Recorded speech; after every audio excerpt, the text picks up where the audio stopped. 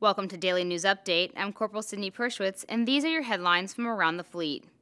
The Navy's short-term extension policy will increase from 12 to 24 months on October 1st, affecting some sailors enlisted obligated service. The change will allow sailors to manage their careers and the Navy to better manage the fleet. Read NAV Admin 242/09 for more info.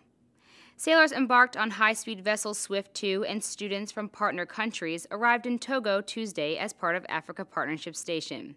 The crew will participate in COMRAL projects, deliver medical supplies, and continue to improve maritime safety and security. HSV 2 is on a scheduled deployment to the 6th Fleet. From Washington, I'm Corporal Sydney Perschwitz.